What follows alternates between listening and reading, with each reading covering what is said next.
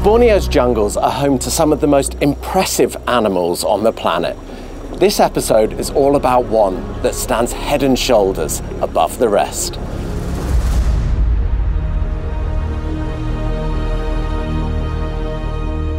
The Bornean elephant, a subspecies of the Asian elephant, might be the smallest in the world, but they can still weigh up to 3 tons and can stand over 2 meters high.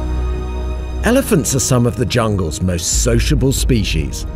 Highly intelligent and evolved animals, elephants protect their family units. Many generations can often be found in a single herd. People travel from all over the world to see the Kinabatangans' famous elephants.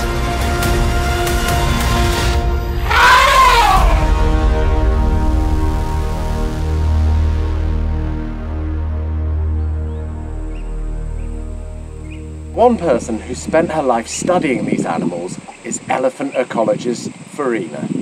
A while back, Farina and I tagged a matriarch called Ratu as part of another project. Today, we're off on a mission to find her and the other collared elephants to make sure they're all well and happy. My name is Nurzhafarina Othman, but people just call me Farina. And I'm from Kedah, that is the northern part of Peninsular Malaysia.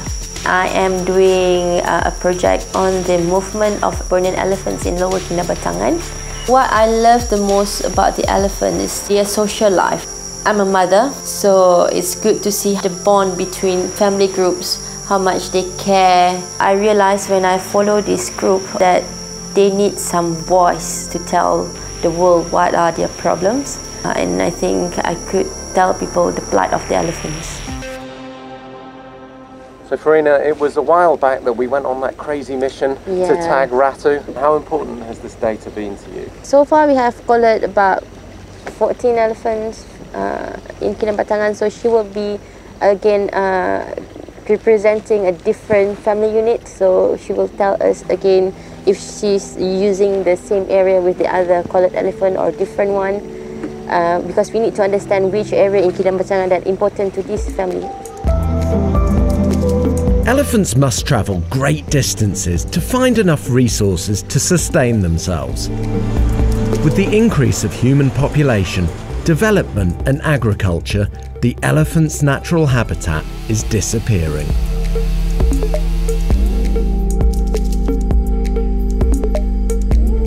People and elephants are encountering each other on a more regular basis. As a result, human-elephant conflict is on the rise. In order to mitigate this growing crisis, it is vital to understand the elephants and their movements. As we headed into the jungle, we were joined by experienced research assistant Coco and Wildlife Rescue Unit's vet Laura Benedict. I felt very safe. Usually when you want to try to detect the elephant using VHF, you will have to try all the direction and you find the strongest sound, then you go to that direction. Okay, so we're heading deep into that that Bornean jungle. A little bit more trekking, yes. All right. Even without the VHF, it was easy to see we were on the right path. Let's go this way. So it's the beep we're listening out for? Yes, yes. Okay. How far do you think they are? Oh, that one is quite strong, so not too far.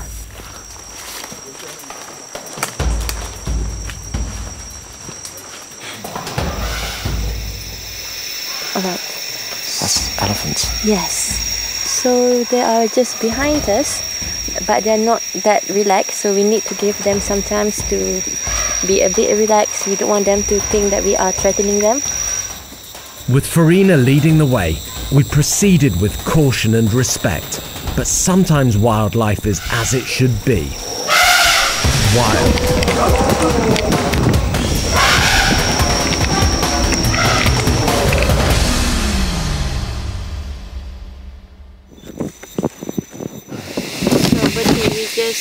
You just got mock charge. That was a mock charge, was it? That is not a real charge. It's just to scare you off. It worked. Yeah. It scared me. It scared the crew. So it certainly scared the cameraman, who ended up down on the floor. Did you get any of that, cameraman? Did you film any? No. Farina decided to let the elephants relax and come back in the afternoon when they come down to the river to feed. With the VHF and collars working perfectly, it wasn't long before we got our reward. The elephants were on the river. Being lucky.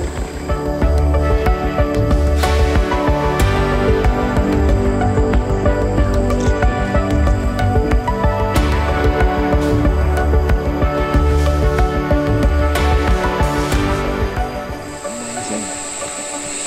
They look so much more chilled out than earlier. Yeah.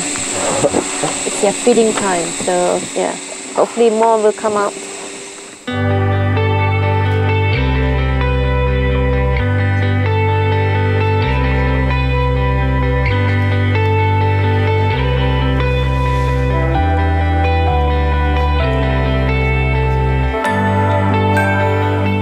Well done after the hard work this morning.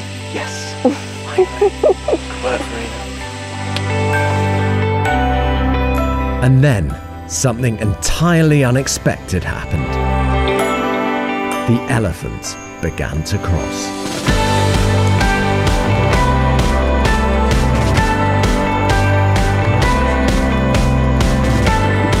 They are so lucky, right? It's very hot and be able to swim in the river.